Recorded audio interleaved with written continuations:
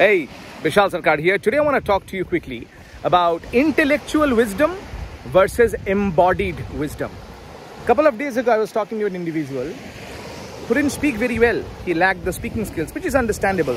He also told me that, he is not able to pay his bills properly.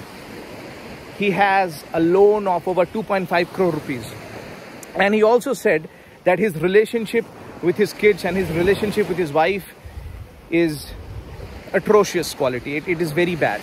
And he said, Bishal, what am I missing? And I started understanding. I'm not his coach. So I started understanding a little bit. I started giving some generic solutions to him. And then he started immediately saying, oh, I know this, I know that. Oh, I know this also. I heard this also. He has intellectual wisdom. Intellectually, he thinks he knows a lot, but embodiment, he has not practiced it.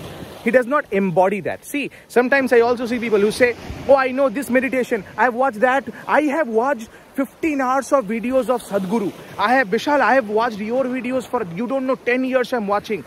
The problem is these are intellectual wisdom. This does not work in the real world. It doesn't matter how much you know. What matters is how much you embody. It's not just implementation, but embodiment. When you embody, people can feel that. There is something.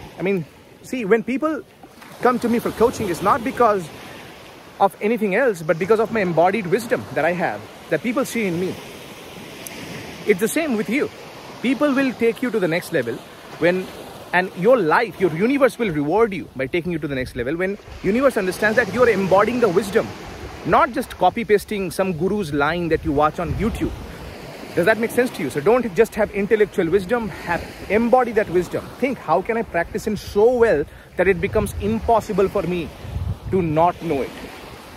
There was a basketball player, Larry Page, and his coach once said that Larry Page has practiced throwing the basket so many times so well that he cannot miss it even if he wants. See, that's embodiment. You can't even miss. You can't do wrong even if you want. Means you have done it so many times, so well, so powerfully, so perfectly that it's a part of your cells. It's a part of your blood. For example, if you wake me up in the middle of the night at 3 a.m. and say, Bishal, you have to give a 45-minute speech, it's like, done deal. It's not a big deal. People inside our program, they do the same thing.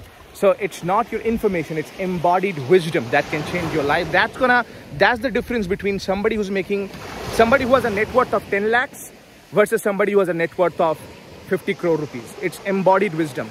That's the difference between somebody who knows a lot about confidence and energy versus somebody who is confident and energetic. Does that make sense to you? Don't have intellectual wisdom, embody your wisdom. Bishal Sarkar here, reminding you that public speaking is not about perfection, it's all about connection.